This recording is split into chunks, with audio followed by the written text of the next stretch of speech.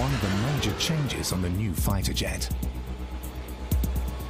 Produced by Safran, the M88 turbofan engine is compact, consumes less fuel, and develops 7.5 tons of thrust.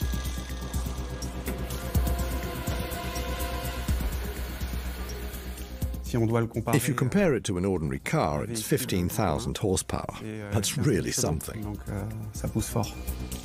Another key advantage, the turbine can be exchanged in less than an hour by 3 mechanics, whereas it took an entire day on the Mirage 2000.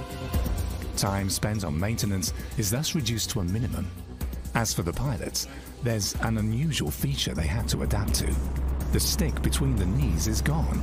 It's replaced by 2 joysticks. You can tell there's been tremendous work done on the home system interface, the HIS. Meanwhile, it seems absolutely natural to me to have my hands on either side of my body, controlling the throttle with my left hand and maneuvering the plane with my right.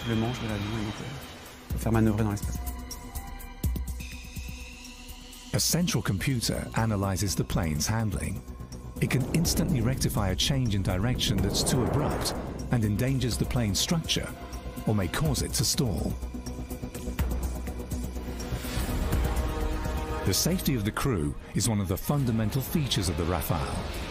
That's why the cabin is one of the most complex parts of the aircraft. The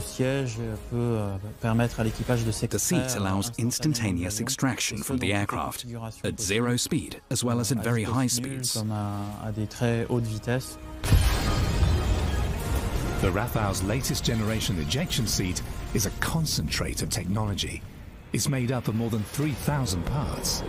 Everything is done to eject the crew as fast as possible in case of a crash.